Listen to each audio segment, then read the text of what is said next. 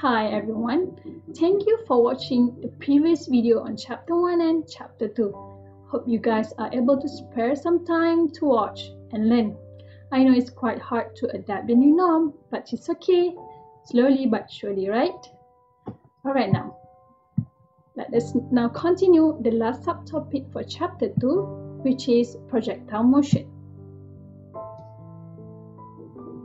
At the end of this subtopic, students should be able to describe the first one, the projectile motion launched at an angle theta.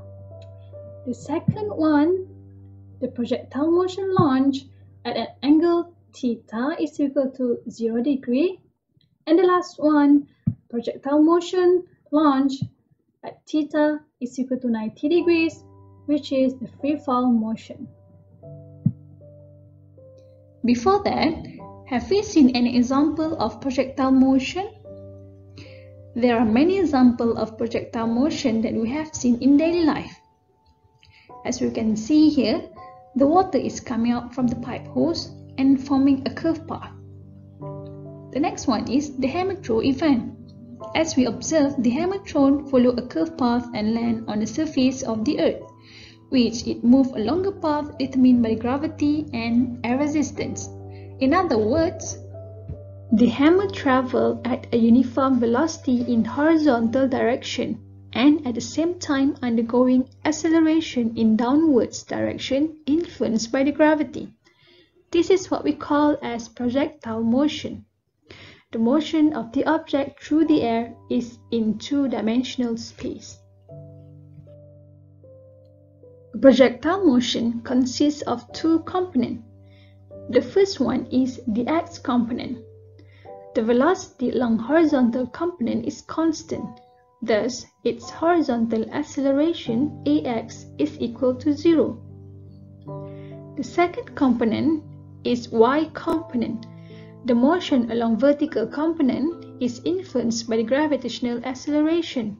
Thus, its vertical acceleration ay is equal to -g. There are a few assumptions have been made about projectile motion. It is just to make it simple to be understood. If we put all these things into consideration, it will be unnecessarily difficult. In fact, even for real-world application, setting such a high calculation accuracy will be useless. Thus, the first assumption is free fall acceleration is constant and always directed downwards. We assume the only force acting vertically is gravity. The second assumption is we neglect the air resistance.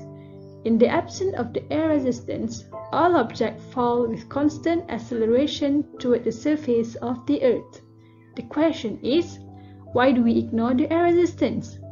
It is because in many situations, air resistance does not make a large difference, so we just simply ignore it. Now, we're going to see how the projectile motion looks like. Let's say here we have the horizontal displacement is given by the x-axis and the vertical displacement is given by the y-axis. Then, the object is projected in this direction with initial velocity u. It moves in two-dimensional space and follow a path as shown here. We have projected the object at some angle theta from the horizontal. We can say that the initial velocity has two components. The first one is the horizontal component, which is ux. Ux is equal to u cos theta. And the vertical component is uy. Uy is equal to u sin theta. We can say that u cos theta is moving along x direction and u sin theta is moving along y direction. The particle now will be moving along this path. At this point, the object reached the maximum height, which is the highest point flown by the object, and we label as the capital H.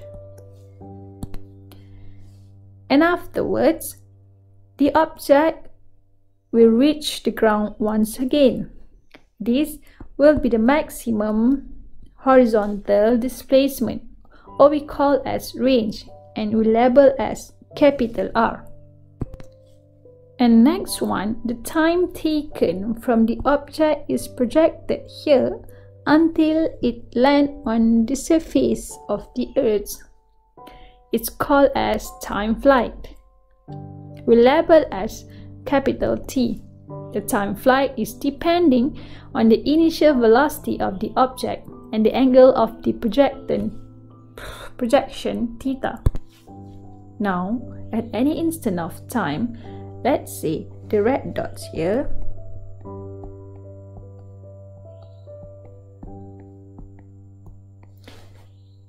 it represents the velocity changing regularly along the curved path.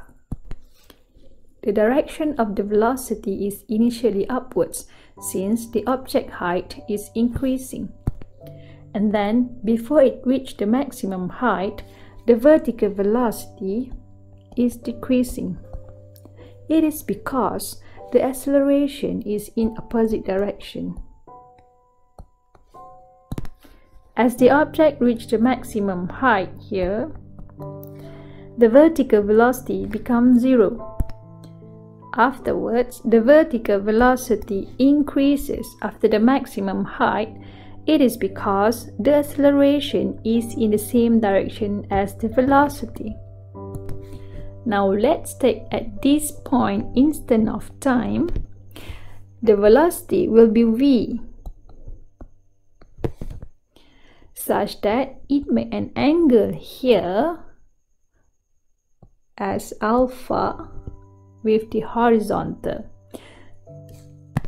So here we will have two components of velocity. One is along the horizontal component, we label as v cos alpha.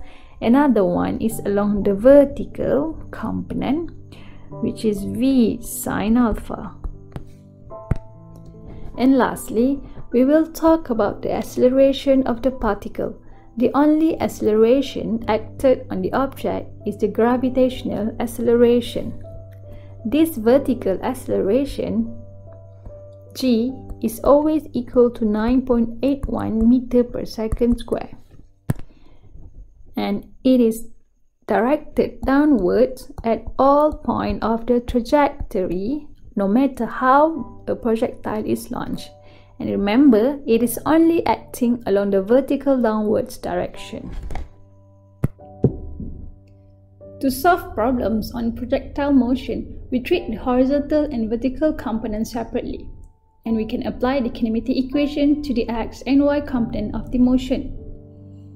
So now, let us deduce the kinematic equation for projectile motion for both an x and y component. Previously, from linear kinematic, we have a few equations such v is equal to u plus at,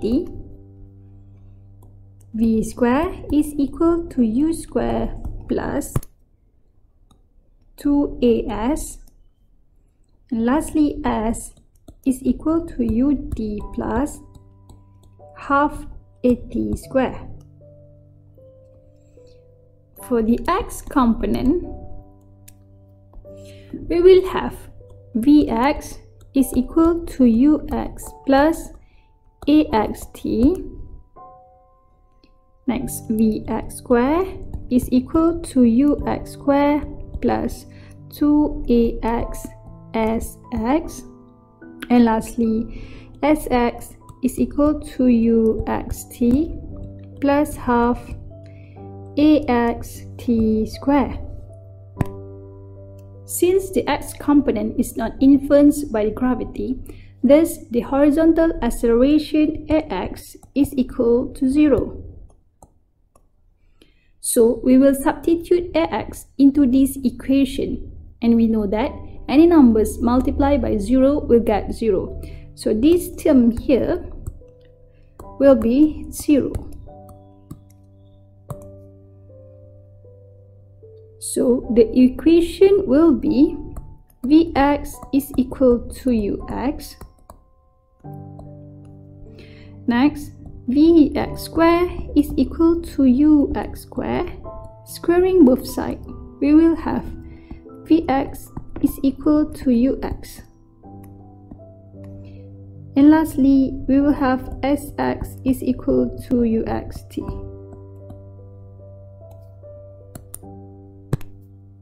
And next, for y component, the equation will be Vy is equal to uy plus ayt. Next one, Vy square is equal to uy square plus 2ay sy. And lastly, we have sy is equal to uyt plus half ayt square. Since we know that the y component, the vertical component, is influenced by the gravitational acceleration, thus ay is equal to negative g.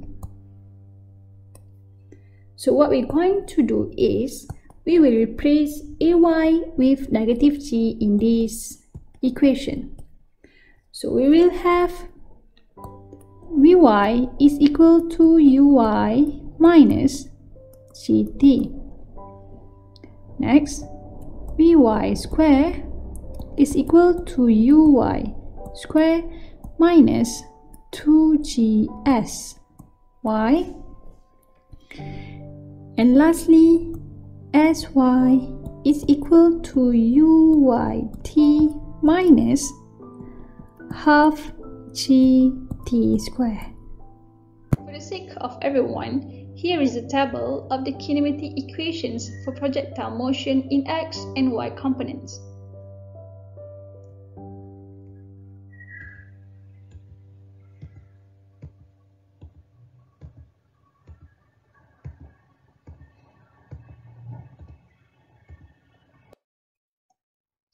The first case is projectile motion launched at any angle. There are two types from this case that you need to know. The first one is angle launch on level ground. We can see here the object is landing on the surface same level as it projected. The second one is angle launch from a certain height. Here, the object is landing on the surface below the projected level. For both cases, the theta may vary in between 0 degree to 90 degrees. Second case is projectile motion launched at theta is equal to 0 degree, also called as zero launch angle. If an object is projected horizontally, there should be no angle of projection, so theta is equal to 0 degree. As you can see here, the plane is releasing the bomb at theta is equal to 0 degree. Thus, the x component of its initial velocity ux is equal to u cos 0. Since cos 0 is equal to 1, so the x component of initial velocity is simply equal to u. Meanwhile, the y component of initial velocity uy is equal to u sine 0, thus it's equal to 0. Please remember, when an object is launched horizontally, ux is simply equal to its initial velocity and uy is equal to 0 meter per second. The third case is free fall motion, where the object launched at theta is equal to 90 degrees. A free fall body is defined as a vertical motion of a body at constant acceleration g and the gravitational field without a resistance. In other words, is a linear vertical motion under the sole influence of gravity. In the Earth's gravitational field, constant acceleration is also known as acceleration due to gravity or gravitational acceleration, and its direction is always directed downwards to the center of the Earth with an acceleration A is equal to negative g. Value of g is equal to 9.81 meter per second square. And please take note, in solving any problem involve freefall motion, the assumption made is we ignore the air resistance. In chapter 1, we have learned that acceleration is a vector quantity, means it has magnitude and direction. Thus, the minus sign indicates the gravitational acceleration is always directed downwards. In order to solve problem related to free fall motion, we need to replace the A with negative g into the kinematic equation. And lastly, we also have other parameters in the kinematic equation which are vector quantities such displacement s, initial velocity u, final velocity v. So these parameters have direction. They could be positive or negative depending on their direction of motion. This positive and negative sign we call as sign convention.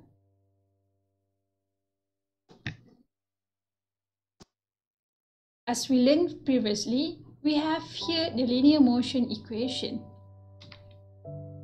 First one, v is equal to u plus at. Second one, v square is equal to u square plus 2as.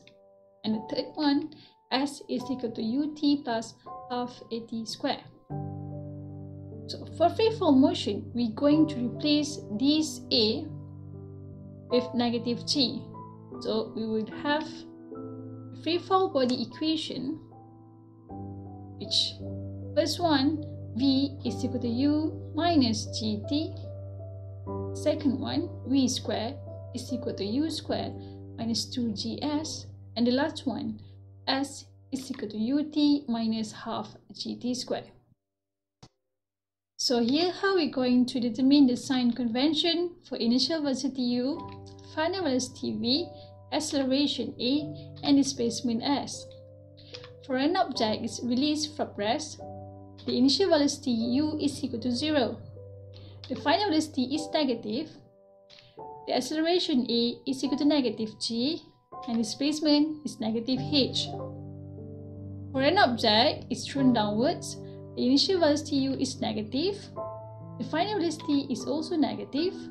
The acceleration a is equal to negative g, and displacement s is equal to negative h. For an object is thrown upwards, the initial velocity is positive. The final velocity v is equal to 0. The acceleration is equal to negative g, and displacement s is equal to positive h. The sign convention is very important to indicate the direction of motion. And again, what is sign convention? Sign convention is the positive and negative sign in front of the value of the parameter. That's all for projectile motion. Hope you guys understand or for at least grab the idea. Thank you and happy learning.